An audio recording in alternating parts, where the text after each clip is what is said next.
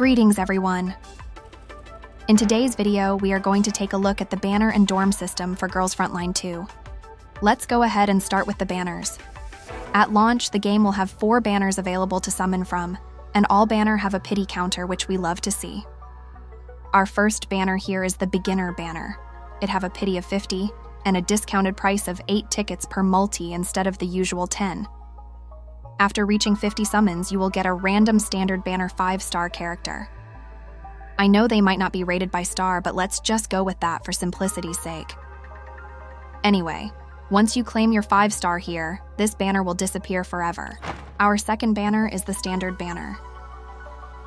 This banner has a pity of 80, and once you reach 80 pulls, you'll get a random 5-star character or a random 5-star weapon. I am sure some of you out there are already having Skyward Pride PTSDs. If you look at the bottom right corner of the screen, you may have noticed the number 260. That is the requirement for your S-rank selector. Our third banner is the limited banner. Funny enough though, the character featured here is a standard banner unit. She is definitely my favorite character base on looks alone, but I would not recommend using your premium currency on this banner until the first limited banner unit die-in is added to it. The pity for this banner is 80, and yes, the bottomless pit known as the 50-50 is present on this banner.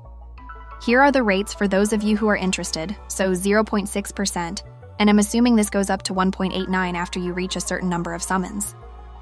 Our last banner is the weapon banner. The pity here is 70. Again, the weapon on the banner at launch is going to be a standard banner weapon for the standard banner cutie. So again, I would not recommend summoning on this banner at launch. When summoning on the weapon banner, you have a 75% chance of getting the weapon featured here.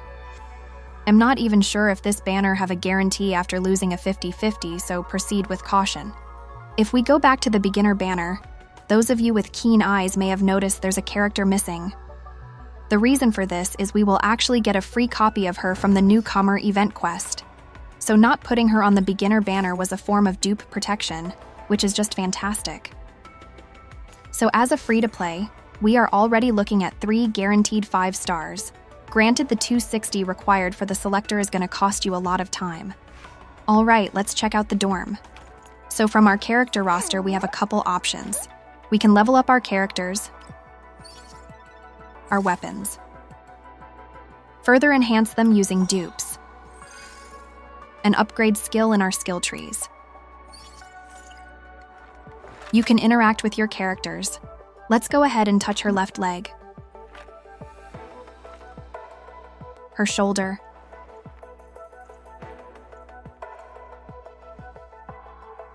her gun,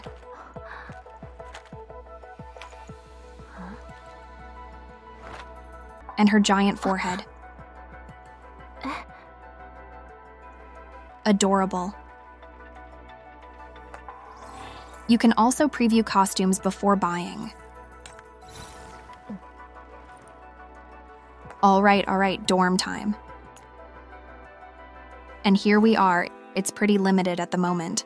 But as you can see by the text there, it is still in beta, so many things will get added later down the line. All the girls share the same room. It looks like later you may have the option to change their PJs. But for now, all of them have this exact same PJ. You have some additional dialogue, which likely just tell you more about them. At the moment, the most interactive thing about this is being able to change their poses and controlling the camera. It's possible that some things are level locked, but this is what I have access to at the moment.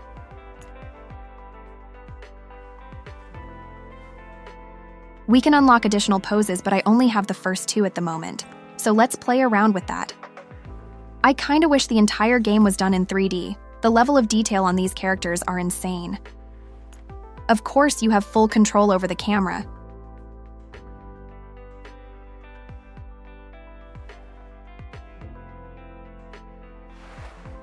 You usually would need to pay a lot of money for stuff like this, so I'm expecting 1,000 likes. Take a good look at those feet. All right, enough of that. Man, this girl loves to read. I see. So Wanderer needs 50 crit rate, 250 crit damage, a C6 Faruzan with 300 energy recharge, a level 90 Bennett with Aquila Favonia, and a triple-crowned Yalan. Ah! No, I don't want Chi-Chi. All right, let's look at one more character.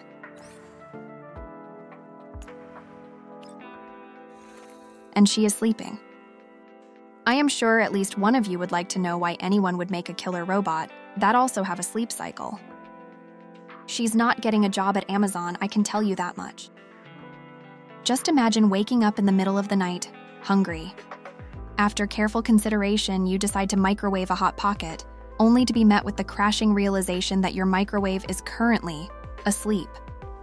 Oh, the humanity. Have you ever ate a cold Hot Pocket? It's called Hot Pocket for a reason, damn it. Okay, one more.